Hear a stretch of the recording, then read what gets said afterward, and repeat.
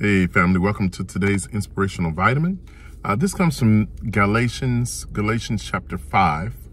And if you could, I would definitely read from 16 down to 25. I'm only going to read verse 25.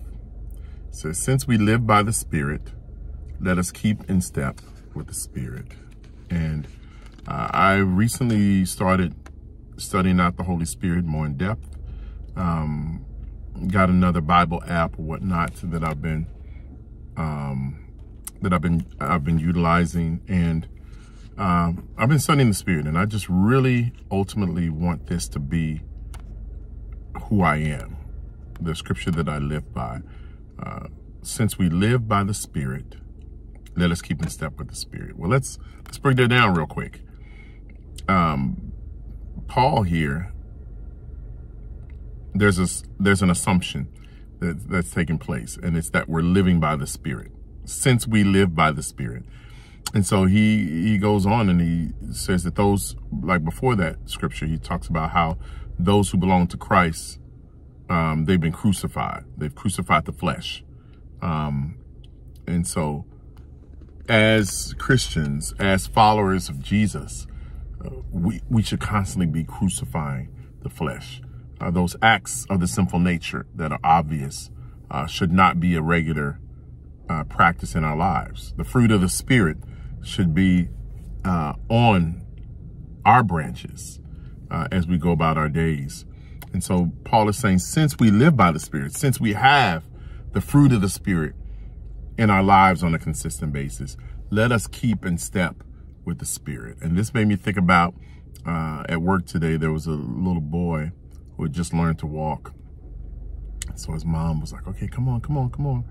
And, you know, he's doing his best, right? He's falling or stumbling or whatever the case may be.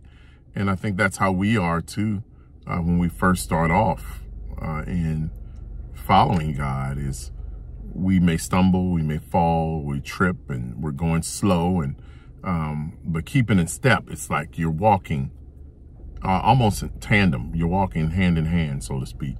But you don't start off that way, right? You start off just kind of trying to keep up with mom or dad. As time progresses, and one, you learn how to walk. But two, you learn how mom or dad walks. So you're not just walking, you're walking based on the pace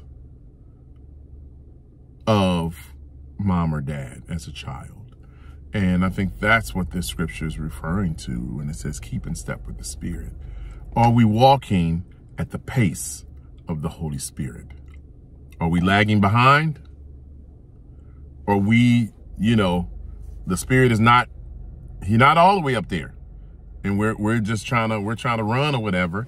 And he's like, chill out. We're not getting to that point yet, Or maybe it's vice versa, where the Spirit is trying to get us someplace and we're just kind of lollygagging.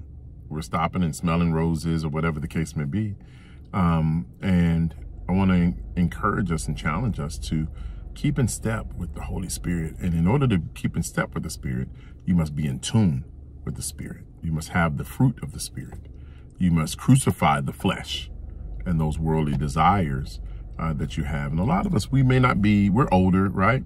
We're older Christians. Sexual immorality may not be our thing, impurity may or may not be our thing. But there's so many other things that we should potentially be crucifying as followers of Christ. And I just want to encourage us to keep in step as we live by the Spirit, to keep in step with the Spirit and just see what God does. And I know he's going to do amazing things. I love you guys. Have a fantastic weekend, and we'll see you next time.